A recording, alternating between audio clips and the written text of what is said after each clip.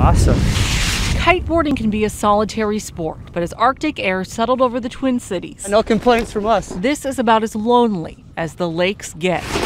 Ian Arvison is one of the brave few out at Lake Calhoun, proving the worst of weather isn't so bad if you keep your spirits up. Good snow cover and 10 to 20 miles an hour wind is ideal. Helps that the sun's out.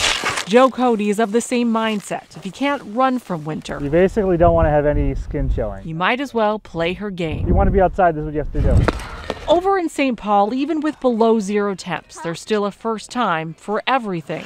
This is my best time ever. Derek Austin and his family are visiting from Cleveland. If I fall, this is your fault. Both father and son sharpened winter survival skills by ice skating for the first time. It's a great time, you know, bringing a new year, doing something different. But the cold kept crowds away from Rice Park, with less than 50 winter skate visitors today, compared to 1,100 people who came through these doors yesterday. You got it?